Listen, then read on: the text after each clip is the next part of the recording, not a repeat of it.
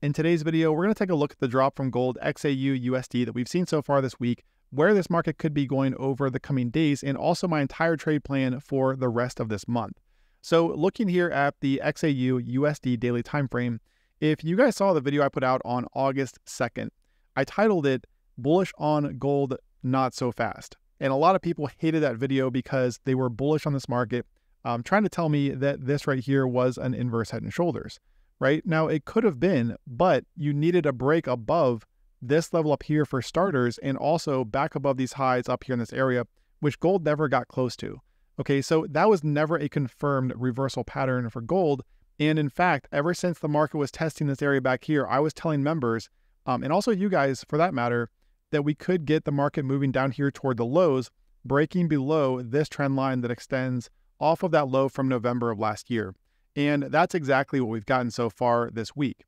Now, we do have CPI here in the US coming up in the next less than 24 hours tomorrow morning. So do expect volatility for XAUUSD on this breakdown. So this is not, in my opinion, where you want to be trading this market, especially not after the market has already broken down from this trend line. You can see we got the breakdown here, retest at today's high.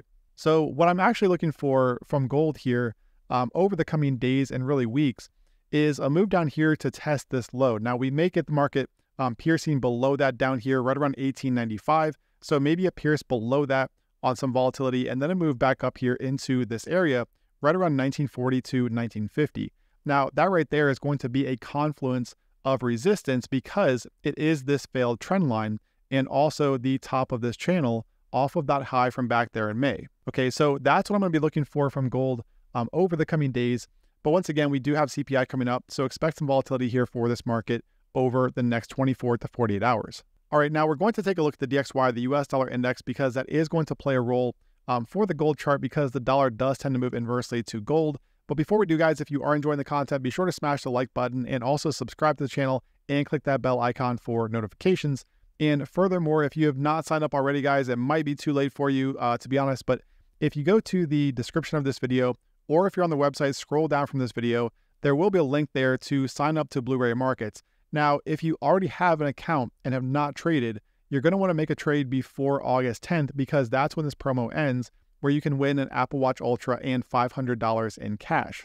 And I'm also giving away lifetime access to our group if you deposit $100 or more before August 10th, but you have to go through the application process. So, once again, it could actually be too late for you if you have not signed up already. But this is an incredible offer, guys. I'm only doing it this one time. I will never offer access to our group this low again.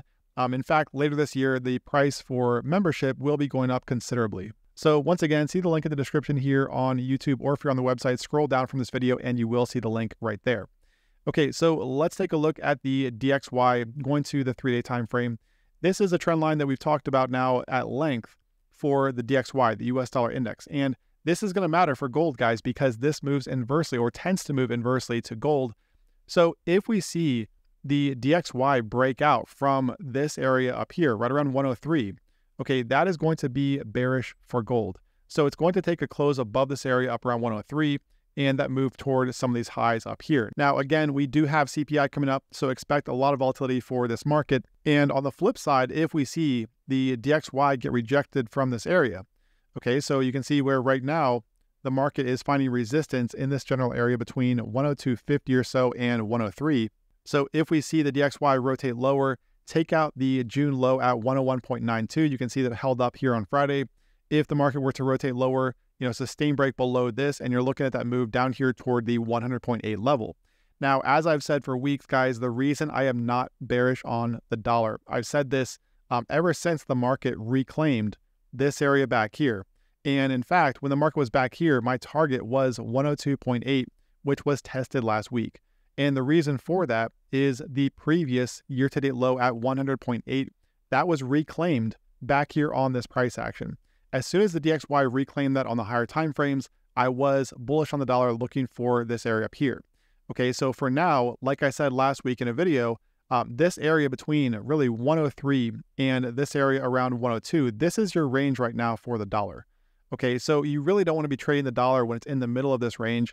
Like I said, it's either going to take a sustained break below here to open up the 101 area, or we get that sustained break above 103 following CPI, right? Sustained break above these two levels up here. And we're looking at a potentially very bullish dollar towards some of these higher levels, because that would be an incredibly significant reclaim. But for now, again, very indecisive in this market, just because it is trading in the middle of that 102 to 103 range. Okay, so flipping back to XAUUSD, just to kind of finish up, again, the market is breaking below that trend line from last year.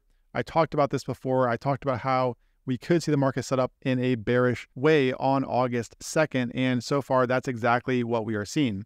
Okay, so if we kind of extend this forward, just before we wrap up here, guys, if we extend this forward and looking here over the next few weeks, right, there is that potential we get the move down here. Like I said, maybe take that out a little bit and then move up here to test 1940 to 1950. That becomes critical resistance for gold.